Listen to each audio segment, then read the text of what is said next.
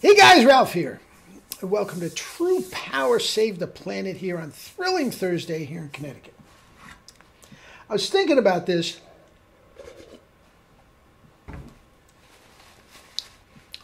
as I made my smoothie. I had 6 bananas, 2 oranges, and some sugar. So good. Anyway, I was thinking about this while I don't know what came to mind. This this is about 52 years ago now. But when I first moved to New York City, I got into running and all this sort of stuff.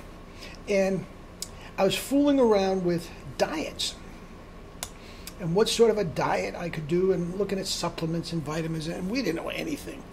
Compared to what we know now, we didn't know anything. The research just really, there wasn't much to it. Basically, it was 2 diets. It was the Atkins diet and the Pritikin diet. Okay? Atkins was, the precursor to paleo and keto. A lot of meat, a lot of dairy, a lot of all this sort of stuff. And Pritikin was high carb, low fat. Okay?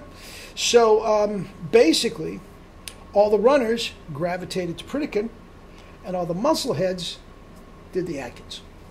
Okay? It was pretty cut and dry. And one of the reasons that I went to Pritikin is because you could pretty much eat as much as you wanted. Like today, you restricted what you ate, but how much you ate was pretty much carte blanche. Especially if you're running as much as I was.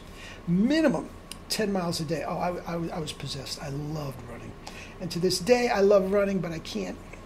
My knees started to give out, and I stopped running so I wouldn't need surgery and all that. And they're fine now. They're absolutely fine. As long as between the kettlebell and the bike, no sweat at all. I don't even limp. I'm not even sore. They're fine. So I'm glad I cut the whole thing short before I went too far with that. Anyway, diet. Now, about this time, I fooled around with diet, and the whole thing fascinated me. I was reading every little bit that I could get my hands on. But, so I fixated on the Pritikin diet, and I did that for about 18, 20 years and loved it. Absolutely. High carb, low fat. It's not exactly what we're doing now, but it's very, very close. And with all the running I was doing, I was so thin. I did almost no weights or kettlebell at all. I did some push-ups every now and then, but I was just running, and just emaciated. Emaciated. It looked like I had a tapeworm. It was unbelievable. But anyway, it was interesting because at about that time that I started running, there was one of the first big super boxing matches. Super fights. Ali Frazier was the first one.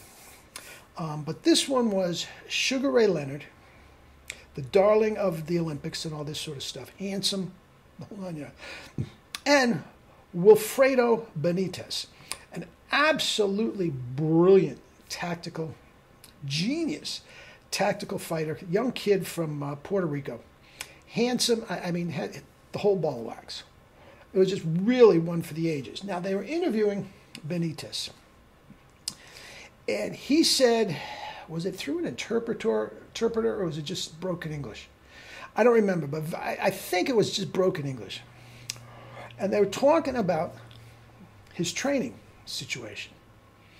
And this, for some reason, guys, made such an impression on me. I don't know. I don't know why. But again, think about it. I'm fooling around with different diets and all that sort of stuff. And he said, anybody who worked for me, anybody who trained me, no, I work hard in the gym. I'll forego my lame Puerto Rican accent.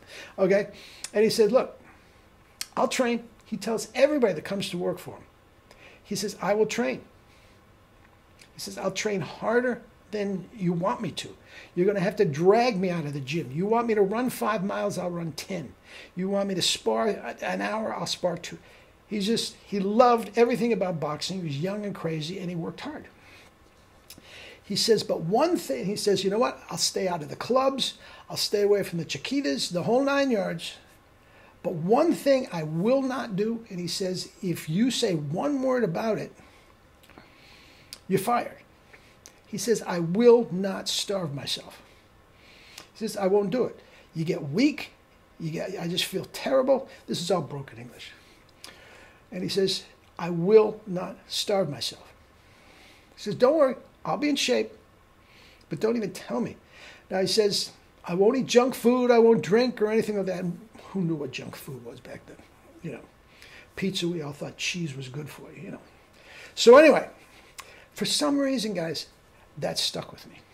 And I can honestly say, outside of fooling around with a couple juice cleanses, which I think are good in certain situations, outside of that, I never restricted calories. Now remember, I said I was so thin with all the running I'm doing. I just had to eat because I was constantly hungry. Just there was not enough food on the planet for me to get in my mouth. I just ate enormous amounts of food. I mean, calories, 3,000 calories a day was nothing. And I have not changed. I completely 100% agree. You should not go hungry. The minute you try to get hungry, guys, you let yourself get hungry, your standards go down.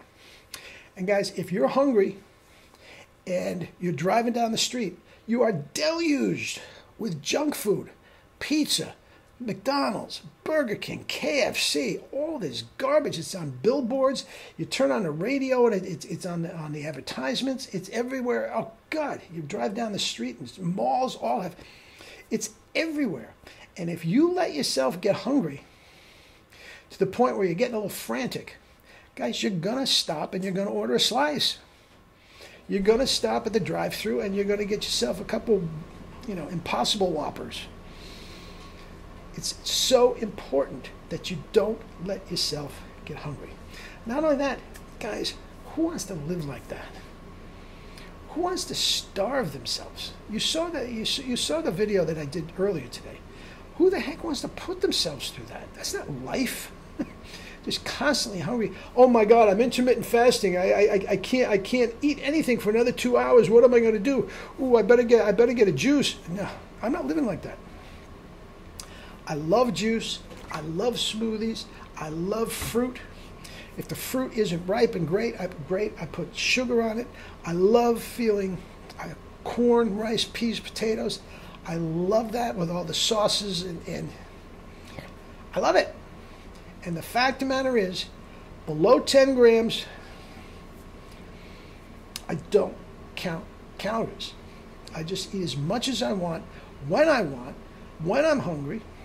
The only thing I'm a little concerned about, as I told you, I think, yesterday, if I go to bed at 8 o'clock, I want to stop eating, preferably by 4, no later than 5. So I'm not going to bed on a full stomach.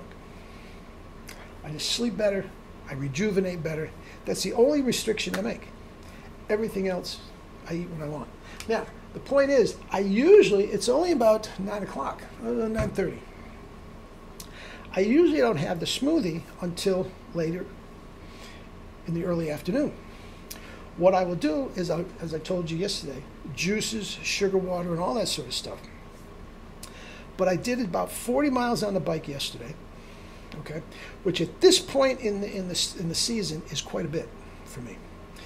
Later on, when I get into June and July and whatnot, I have to 30 to 40 a day is pretty much norm, okay?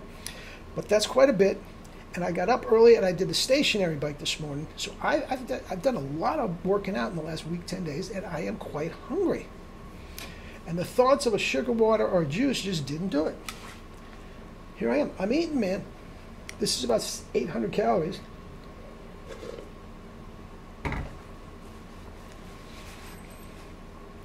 Eat. And like my man Benitez, who lost that fight, by the way,